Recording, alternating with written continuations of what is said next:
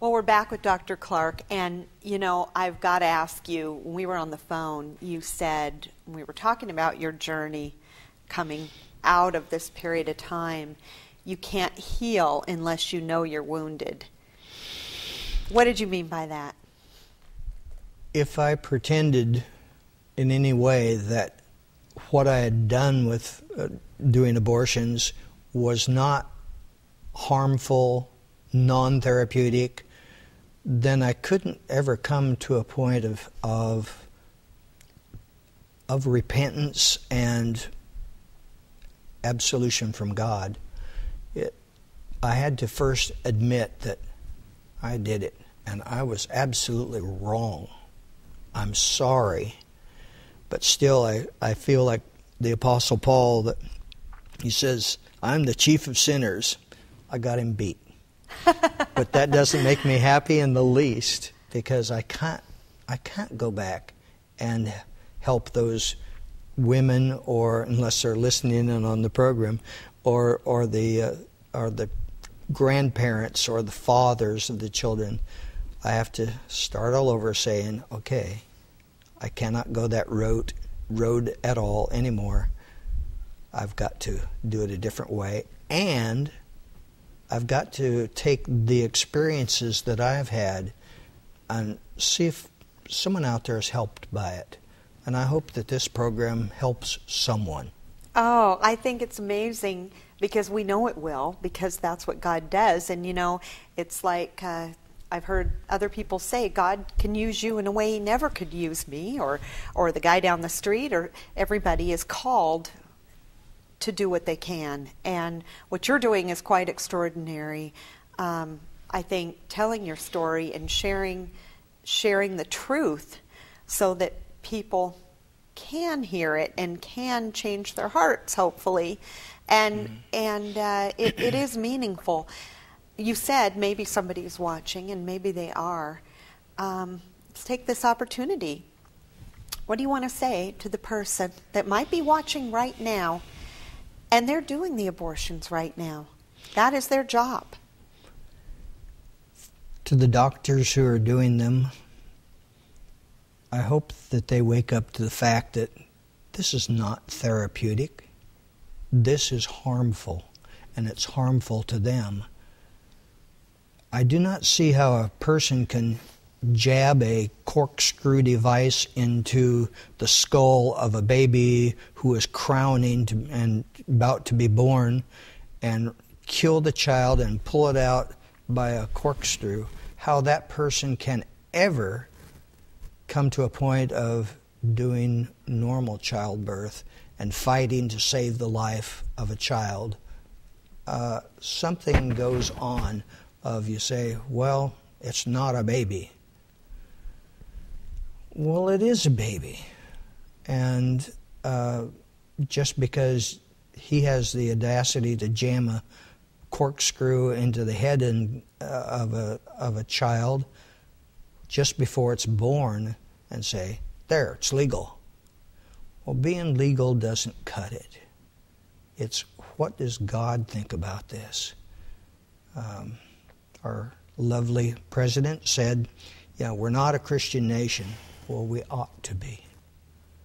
I think less people would be hurt. I know less people would be hurt if we were a Christian nation. When my actions, I take responsibility for them and say, this has got to change. Absolutely. What do you want to say to the woman out there who is distraught over an untimely pregnancy and thinks there's no other way out but abortion? Well, abortion is not a way out. That's a way of covering it over and trying to get rid of the evidence or pretending it didn't happen. I've had so many people who denied that they had abortions at all, or in some cases denied that they gave birth to a full-term baby and said, I don't know who it is, not mine. This denial, that's not healthy. That is not a way to live your life. there are people affected by the mom's actions. There are people who are affected by the father's actions. And it's about time that people become responsible. That's the way our nation grows. Irresponsibility and selfishness are not the road to go down at all. And it's not the doctor's road to go down either. Of, I get paid for it, hurrah, I'm making money off of it, hurrah. Well, it's not hurrah. This is grisly, nasty way of making a living. Wow. What gives you the courage to do what you're doing now and to speak out about this? I don't know all of the reasons. I just know that I've got to do something because what has happened thus far as pro-life movements are concerned, and I've been involved in pro-life movement for many years, but I don't see anything happening to stop it. The stopping of abortion is going to have to involve people saying enough and demanding of their government enough. If this is the government of the people and for the people and by the people, well, then for Pete's sake, let's do it. Yeah. Let's not sit around saying, well, maybe it'll go away. It won't. It's a political issue, which means nobody's responsible. Oh, yes, we are. We're responsible. So true. Do you worry about young people, enthusiastic, loving life, wanting so hard to do the right thing, going into today's medical schools and being forced into the role of doing abortions? It's being talked about that this or that medical school is going to start forcing the doctors to do it in order to graduate. What do you think of that idea?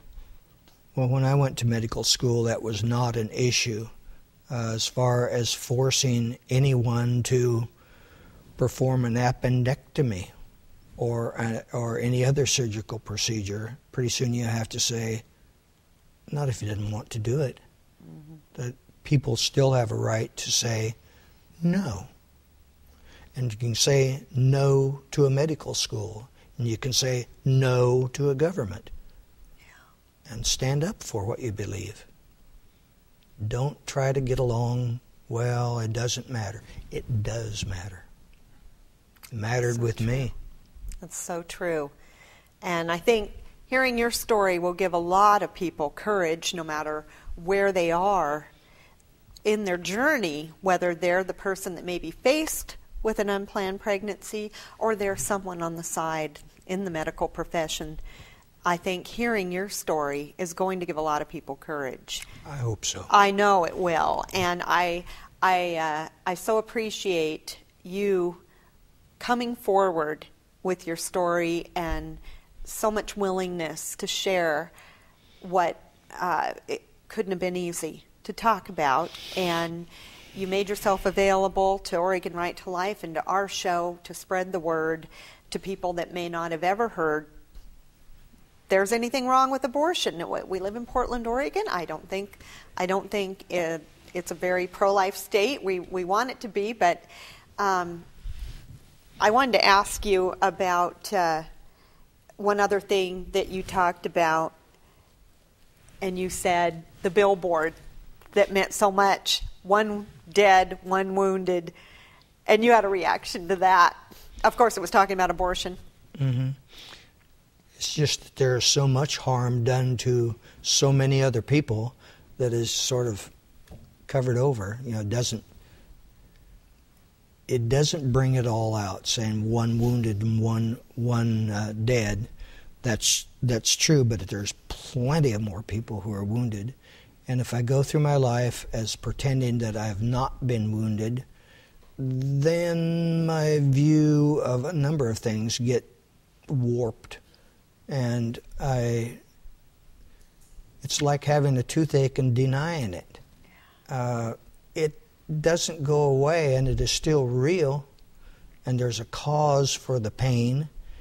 And every time I look at certain areas of my life, there is pain, and I can't deny that it happened to me. And I want to do something to bring something positive out of it. Well, as I said before we started taping, we don't know who's watching. We don't know who's going to hear your story, but God does. Amen. And that's the beauty. God makes beauty out of ashes. Yep. And that's what He's going to do with this. I hope so. I know so. And I really thank you for every time you painfully walk down that road and tell the story, whether it be on our show or in front of the next group you go to, or at your neighborhood barbecue, or wherever it is you feel called to share, because that's, I think that's God working through you, and it's going to save a lot of lives. I hope a lot of people in our audience listen to your words. Abortion is evil, wrong, don't do it, don't have anything to do with it, right? It's icky. And do your part to end it, which Yes. is what? Changing the hearts Yes. of people. Do you think that's the only way? I don't think most people realize, how early a baby becomes a baby. No. I mean, before the mother even knows she's pregnant, long before she ever went to a So doctor. talking about Long before embryonic there's- development is important to people, young people. They Yes. need to know this stuff. Yes. It's not just for in the medical schools. Let's bring it's all how we began. It's important. Little Yes. hands and little feet are there. They sure are. And so when we wear our little foot pins and our little It hand matters. pins, that's the truth. That's really what the reality of what we looked like at that age, right? I can verify it. You were there. I was there. Well, I thank you so much. You're And I'm glad you're here.